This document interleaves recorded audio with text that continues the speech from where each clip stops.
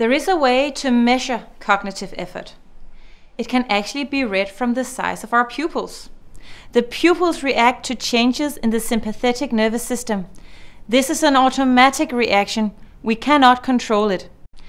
The pupils will dilate when the brain is subject to cognitive load and has to put in effort.